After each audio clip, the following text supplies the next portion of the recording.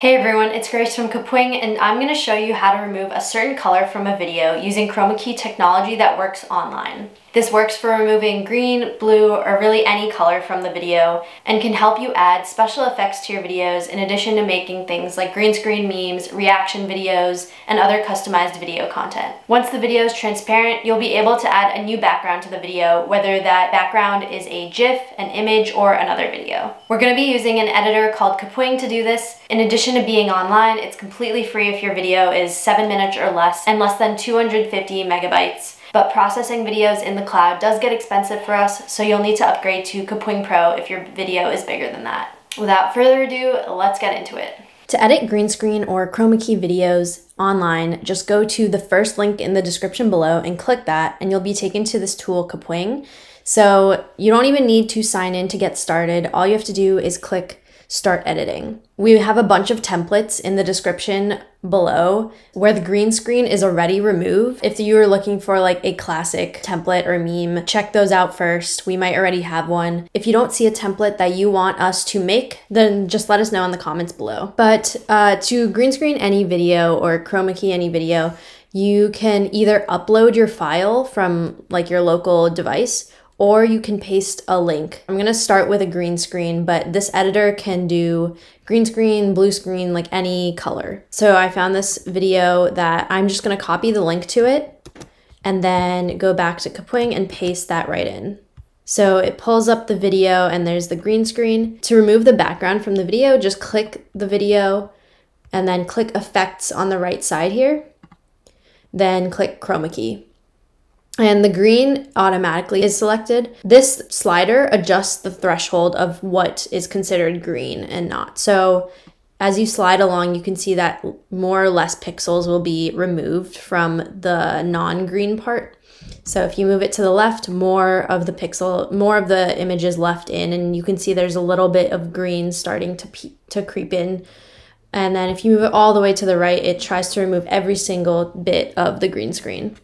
So usually somewhere in the middle is a pretty good compromise. And one thing to note is that the frame rate is going to be decreased while you're editing. When you export the video to download later, the video will look like the original, just without the green screen. So I'm gonna play a few seconds here just so you can see what I'm talking about.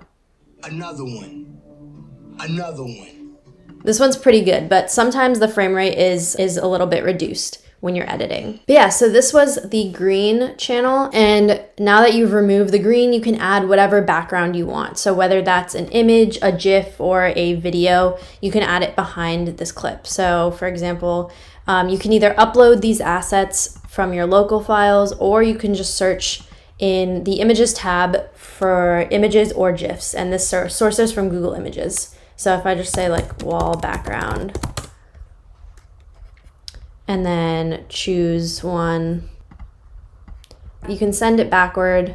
I'm just gonna zoom in so you can see this. On the right-hand side, there's a send backward button, and that's how you can rearrange layers. So just click send backward, and then it'll be behind the original video.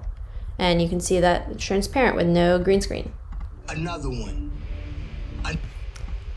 So that was with a green screen video. I'm gonna show a blue screen video as well. So this is another video, and I just copied the link, went back here, deleted that one, and then paste it. So same process, gonna go to Effects, click Chroma, and then click Blue. And it immediately removes all the blue. You can adjust the threshold again on the side here, but if it's a clear-cut video, it should be pretty simple. And the frame rate will also be a little bit decreased, as you can see. Then you can add your background. This also works with any color, so that's the Chroma Key part, is like you can just do key to color on the side here and select whatever color you want to remove.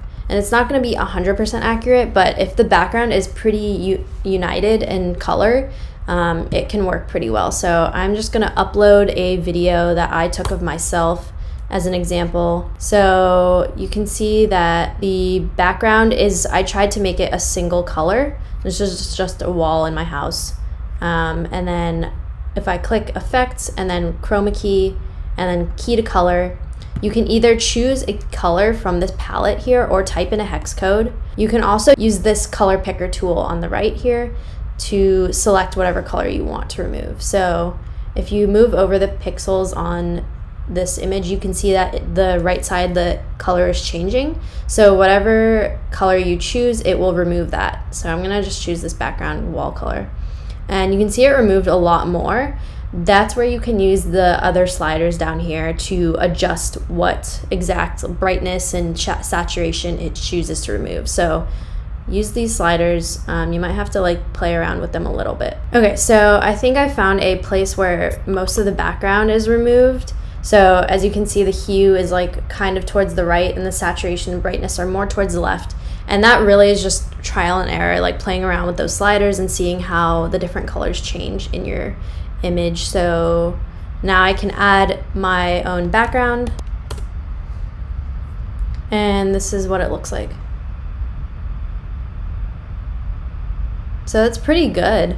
I think it especially when you have a background behind it, the tiny little errors aren't as noticeable. And obviously the more solid the color is behind you and more unified, the easier that removing it will be. Another setting we have to remove backgrounds, even if you don't have a green screen or a certain color, as long as a human object and face is in it, you can go to Effects, and then instead of Chroma Key, you can just click Remove Background. This process isn't perfect either, but it does a pretty good job of getting the background of any color, really.